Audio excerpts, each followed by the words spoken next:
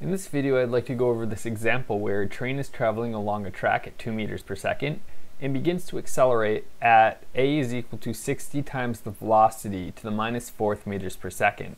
And I want to figure out the velocity and the position of the train after it's been moving for 3 seconds. So the first thing I always want to do is write down what I know about the problem. So the train is moving with a constant velocity, so its initial velocity is going to be 2 meters per second. And it's also accelerating in the same direction. So its acceleration is going to be equal to 60 times the velocity to the -4th meters per second squared. And this needs to be squared.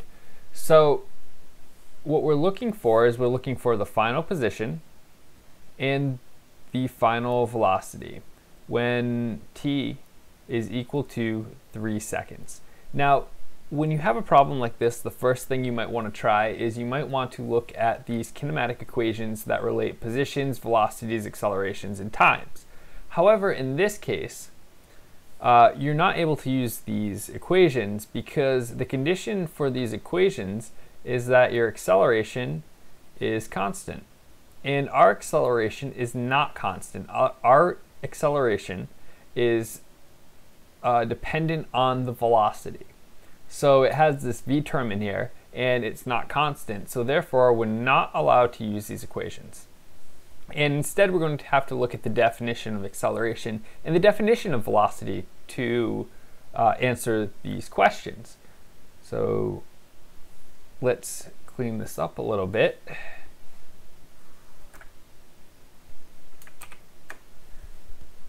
And if we look at what that acceleration, what the definition for acceleration is, one of the definitions we have is our acceleration is equal to dv dt. And we have, it's the change in velocity over some change in time. And we have an expression for acceleration. We have our acceleration is equal to 60 times v to the -4th, and that's equal to dv dt. Now, I want to separate my variables. I want to bring the t's over to this side, the v's over to this side, and I can rewrite this as dt is equal to dv over 60 v to the -4th. And I want to rewrite this expression a little bit to get rid of this minus sign. It makes it easier to do integrals for me. So if I look at this, I have a dv over 60 v to the -4th. That's really equal to a dv over 60 over v to the 4th. And if I multiply by the reciprocal of this, what I get is this is equal to v to the 4th times dv over 60. And that's how I'm going to write this. I'm going to have dt is equal to v to the 4th dv over 60. And the next thing I want to do is I want to integrate both sides. So I first separated and now I integrate. And I'm going to integrate from some final time t to an initial time t0. And on this side I'm going to integrate from a final velocity vf to an initial velocity v0. Now this side's easy to integrate. On this side I'm just going to have t, which is evaluated from t to t0, and that's going to be equal to, on this side, this 60 can come out front, so we just have to integrate v to the 4th. So let's just write down all of our steps. So we have 1 over 60, the integral of v to the 4th dv from a final velocity to an initial velocity, which is v0. And I think we're still on the screen. So t, this is going to be a t minus t0 is equal to, this is going to be v to the 5th over 5 So we're going to have 1 over 60 times v to the 5th over 5. And this is going to be evaluated from some final velocity to an initial velocity. Now, let's go to a new column. I think about a room. So we're going to have t minus some initial time is equal to v to the 5th, so v final to the 5th over 60 times 5 is 300, minus v initial to the 5th over 300. Now I'm going to plug in some numbers I know. So t0 is going to be 0, so this term's just going to go away. And v naught right here is going to be our initial velocity, which is 2 meters per second. So here we have t is equal to v, our final velocity to the 5th, over 300, minus 2 to the 5th, which is 32. So minus 32 over 300. And we're looking for a final velocity, so let's solve for what our velocity is. And we're going to first multiply both sides by 300. So I'm going to pick a new color. So we're going to have 300 times t is equal to our final velocity to the 5th minus 32. And then our final velocity to the 5th is equal to this 300 t, and then we're going to add the 32 to the other side, so plus 32. And finally, we're going to, this is to the 5th, so we have to take the 5th root. We're going to do our final velocity. Let's write it on the other side. Our final velocity is equal to the 5th root of 300 times some time plus 32. Now, our time is 3 seconds, so we're going to put 3 in, and our final velocity, and I'm also going to write this as to the 1/5. So this is an equivalent expression, and now I'm going to have 300 times 3, which is 900. So 900 plus 32 is going to be 932. 932 to the 1/5. 932 to the 1/5 is 3.93 meters per second. So our final velocity when t is equal to 3 is equal to 3.93 meters per second. So this is the first part of the problem. The second part of the problem is asking for what its position is. So again, we're going to have to go through these integration steps. And just clean this up a little bit. Let's look at what the definition for the velocity is. So we know a velocity is equal to a change in position, so dx divided by dt. And again, we have an expression for dx. We have an expression right here for v. Here's our expression for velocity. So our velocity is equal to 300 t plus 32 to the 1/5 is equal to dx dt. Now I want to bring my, let's keep this color coded a little bit.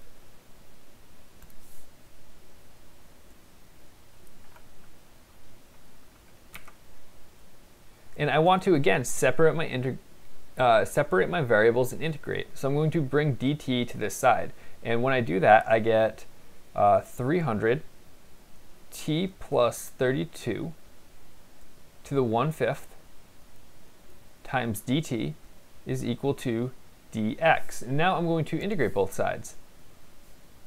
And this is going to be from some final x to some initial x. And this is going to be from some final time to some initial time. Now, when I integrate, this is a tougher integral to integrate. We have this 1/5 power, this t terms in the inside. So what I'm going to try to do is I'm going to try to use u substitution. So let's say u is going to be equal to 300 t plus 32. So if I differentiate this expression with respect to t, I'm going to have du over dt is equal to 300. Now I want to know what my dt is, so I'm going to have du over 300 is equal to dt. So I've divided by 300 here, multiplied by dt here, and I can substitute this in. So when I go to this integral, I go from a final t to an initial t. This becomes u. So I said u is equal to this, and this is to the 1/5. And then dt right here is going to be equal to du over 300.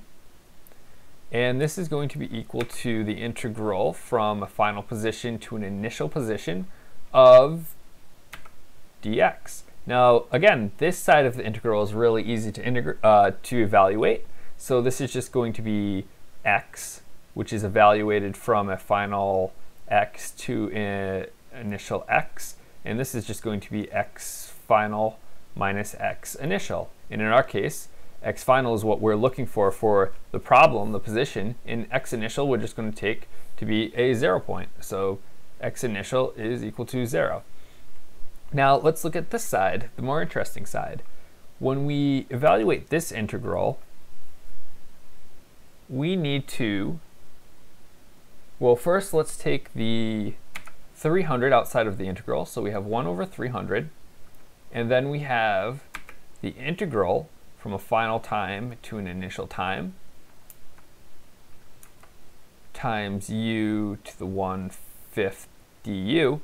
And we can just use the power rule right here. So we can have 1 over 300 times,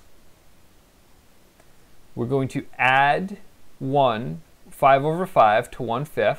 So we're going to have u to the 6/5, and then divided by 6 over 5.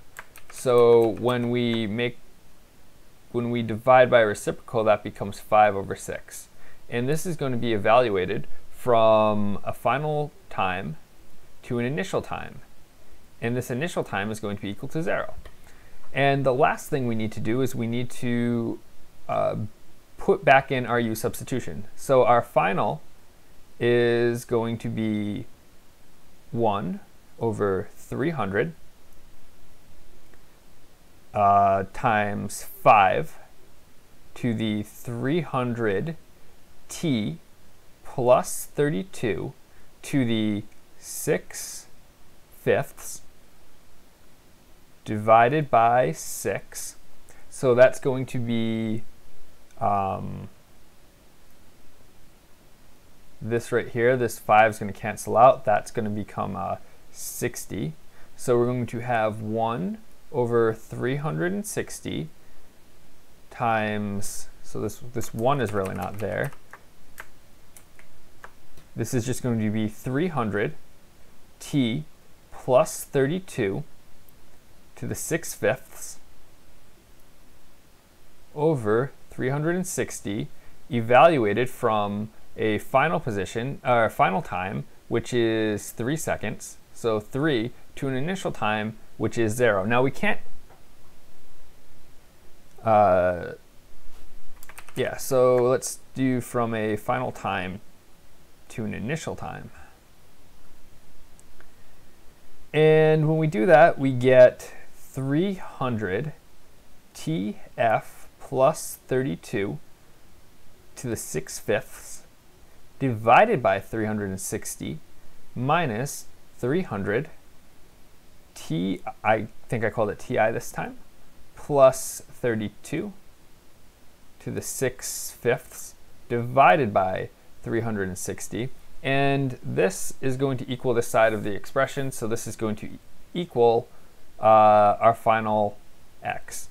And let's quickly evaluate this. So we're going to have, if our initial time is 0 and our final time is equal to 3, we're going to have 300 times 3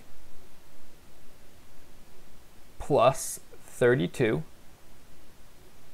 to the 6/5 divided by 360 minus 300 times 0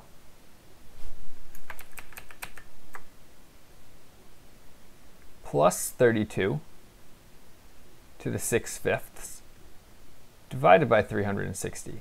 And this is going to be equal to our final x. Now we need to evaluate these. So we're going to have 932 to the 6/5 divided by 360, and that's 10.16. So here, this is 10.16, and minus, this 300 goes away, so it's going to be 32 to the 6/5 divided by 300. So 32 to the 6/5 divided by 360 is 0.177, so minus 0.177. We'll call it 0.18.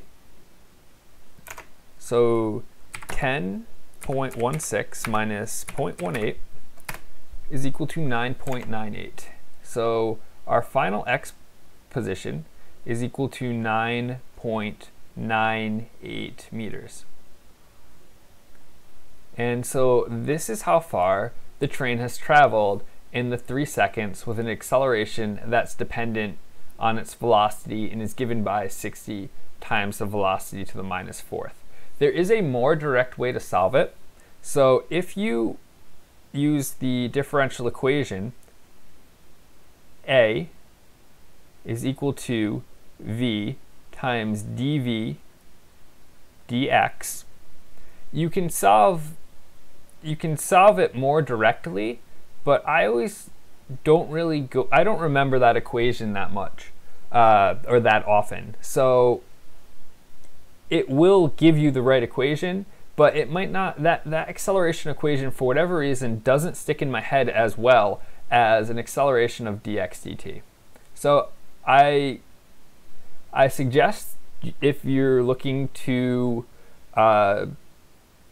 work on this problem, to try to verify that the acceleration will be given you'll get the same numbers by using this equation.